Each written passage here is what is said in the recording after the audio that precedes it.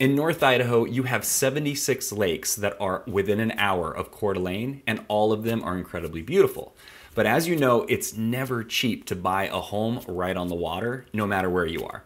So in this episode, I'm going to answer the question, how cheap can you get a place on the water here in North Idaho? Stick around.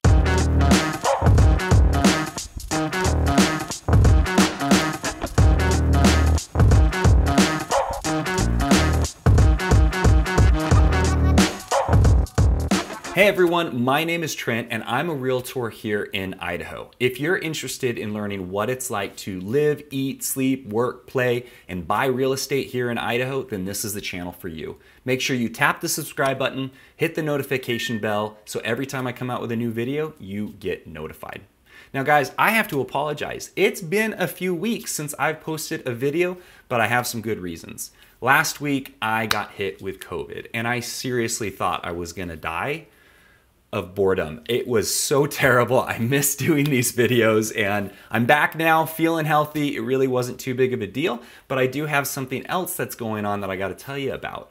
A few years ago, I was doing a lot of extreme sports, snowmobiling, snowboarding, skateboarding, and I got a labral tear in my hip that I didn't know about. So I've been dealing with severe back pain for many years. I finally got an MRI and found out that, yep, you have a tear in your labrum and it's got to be surgically repaired. I'm actually going into the doctors today to find out exactly what it looks like. But from the research I've done, it's not super invasive, but it's going to be a few weeks of recovery and I'm going to be on crutches for at least a couple of months. So with that said, if you guys are serious about moving here and you want more information and you want help get moved here, I have a team that I run in my real estate group. So it's the Living Life in North Idaho real estate team. I have an assistant. I have realtors that are very professional. They're excellent at what they do. They're just as knowledgeable as me. So don't wait while I'm out. If you are serious about getting moved here, now is the best time to start doing the research because come spring and summer, it gets absolutely crazy and we want to make sure that we can help you. And if you do really want to talk to me, still call in, talk with my agents, and just let them know, hey, when Trent's feeling better, have them give me a call. I absolutely love talking to you guys, so I will definitely call you. So make sure you reach out with a phone number or a phone call, text, email, and we can get you all set up. Now guys, after watching this video, I want to hear from you in the comments if moving to Idaho and living on the lake has been your dream, and if these price ranges are something that you could actually still do, or if they're now out of reach. I know for me and my family, that's a dream I've always had, and as those prices continue to go up, I don't know if it's ever gonna happen. I'm still hoping that I come up with a really brilliant idea and make $1 million off of a pet staple or something. I don't know, there's all kinds of stupid ideas that are successful, so I'm sure I can do it. But yeah, I wanna hear from you guys in the comments. Is this something that you're serious about doing? And which lake out of all the lakes I show you is the one that is the most interesting to you and the one that you could see yourself living in? So leave a comment. So let's dive in, guys. The lake that I'm obviously gonna start with, you could probably have guessed it, Lake Coeur d'Alene. I see it every single day. It's where I spend most of my activity when I'm out on a body of water, either boating, stand-up paddleboarding, fishing with my kids, or swimming. What I really love about Lake Coeur d'Alene, it's 25 miles long. It feeds right into the Spokane River and there's plenty of stuff to do.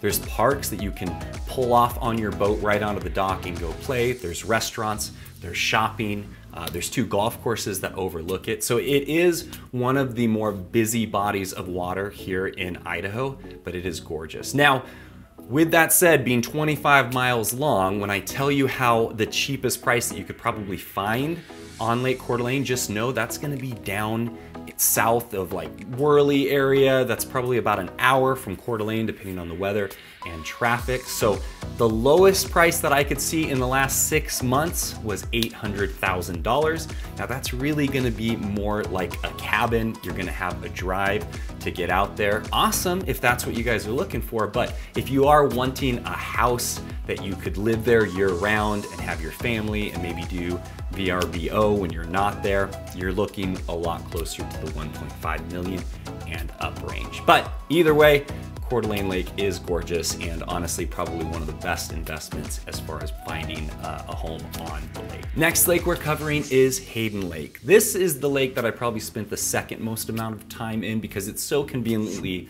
located. It's also a lot smaller than Lake Coeur d'Alene, which means that it gets warmer sooner. In Lake Coeur d'Alene, sometimes it can take until June, July until the water's actually like decent to swim in because it does stay pretty cold.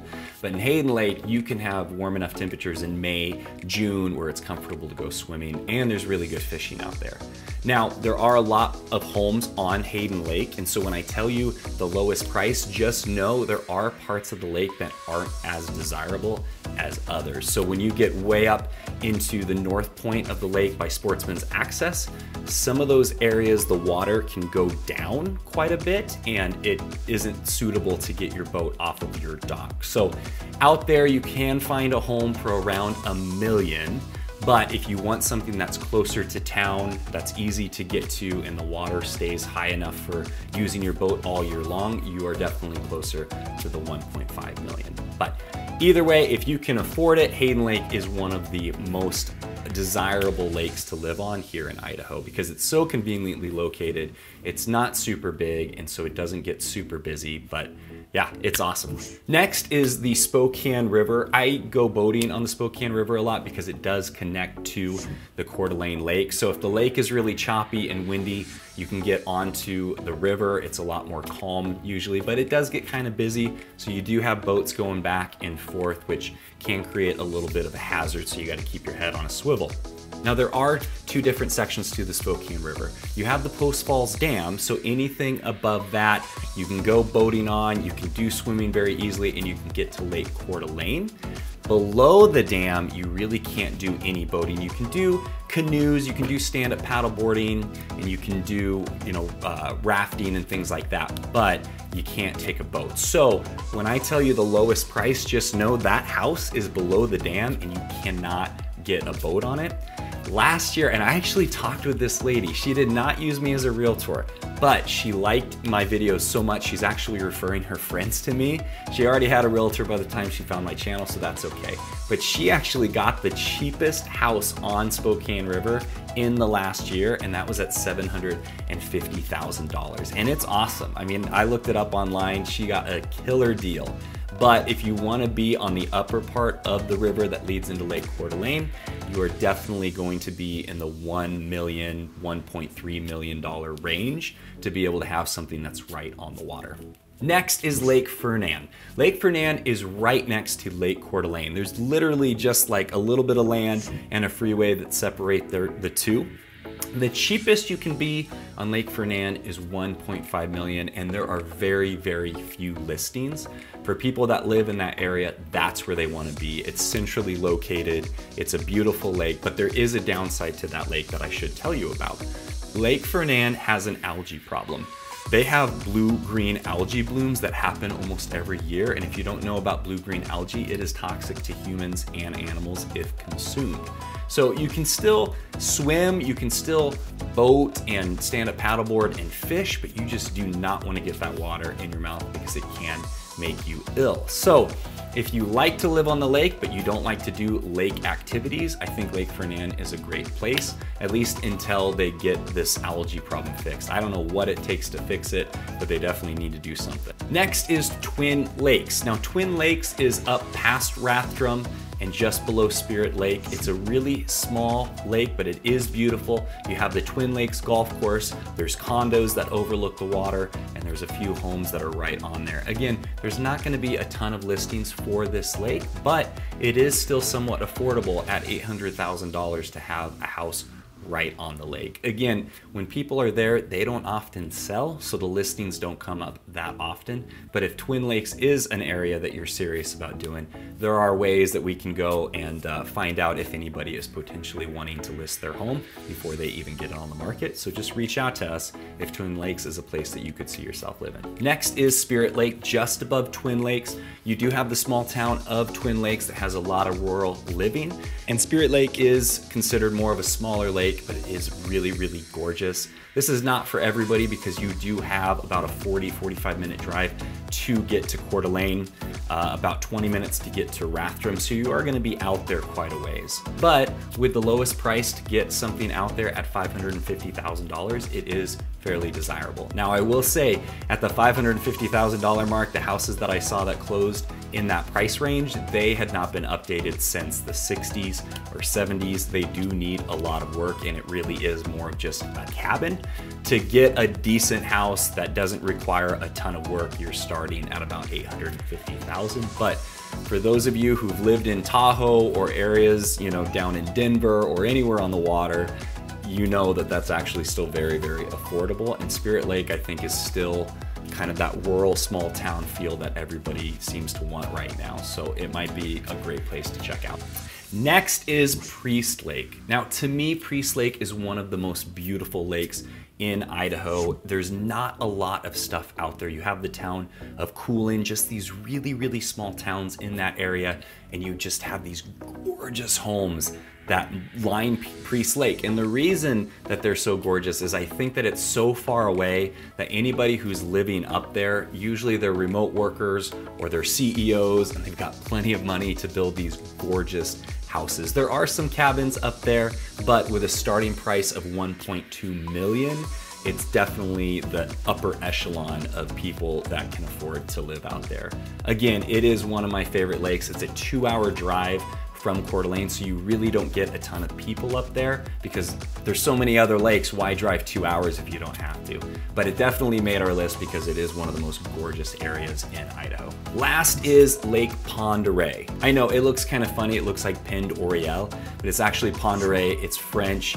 And Pend Oreille is the largest lake in Idaho. It's about 65 miles long. It goes all the way up to Sandpoint, a little bit past Sandpoint, all the way down to Farragut State Park, which is in Athol. So when I tell you the price that you can start looking and find something, it's usually because it's down in the Sagal or Athol area, Bayview area.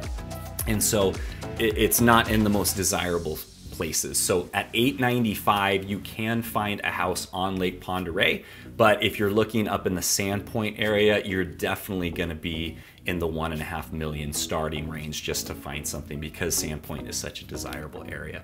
But I love Lake Pend Oreille. Anytime I can go there, that's the lake I choose to go to when I can drive that far. It's about an hour to get to it, but it is the cleanest, most beautiful lake. It's huge. They actually do submarine acoustic research testing in that lake because it's over 1,700 feet deep, really, really good fishing, and it goes onto the Pend Oreille River. So there's plenty of stuff to do, whether it be sailing or windsurfing or boating, whatever you want to do, you can do it on Lake Pend Oreille. So guys, that is it. That is the lowest starting price that you can get a house on the water here in North Idaho. Let me know in the comments what you thought. I hope that you liked the footage. I drove around. That's actually my favorite part of doing this, is that doing these videos, it takes me out to the lakes. I get to enjoy the scenery and try to capture it at the right time. Obviously, you can tell not all of the lakes were filmed during sunny days because during the winter we don't get too many of those, but I feel like I got some pretty good shots. So let me know. And if you are serious about getting moved here to Idaho, reach out with a phone call, text, or email. We love helping people get moved to this area because it really is one of the best places ever. So guys, until the next video, I will see you later.